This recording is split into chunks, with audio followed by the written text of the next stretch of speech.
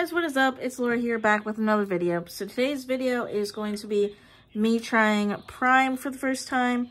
So this is in the flavor Tropical Punch, and this has 200 milligrams of caffeine, 0 sugar, 300 milligrams of electrolytes, vegan, gluten-free. That's actually a good amount of caffeine, because I'm pretty sure the daily average of caffeine that someone gets in a day is like 400 milligrams. So that's a good amount of punch to it. So it's got 10 calories.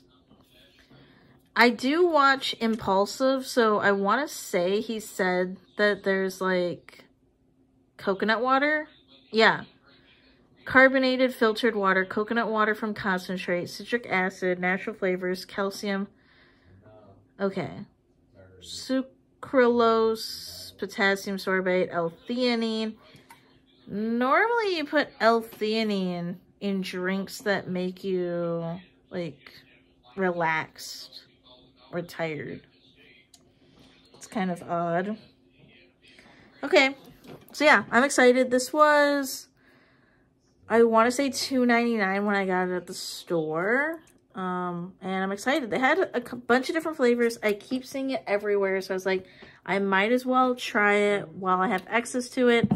So yeah. Also, even though I see so much of it at Target, apparently they can't keep enough on the shelves in like the UK. So I think it all depends on what store you get it from.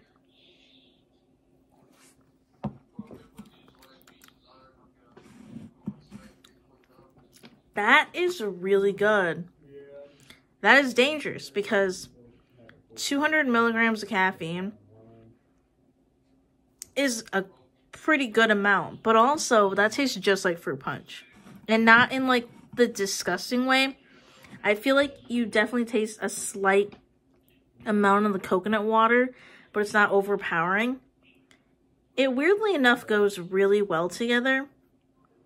I would actually give that like a solid 8. Like, regardless of your feelings on either YouTuber, I would say that's pretty damn good.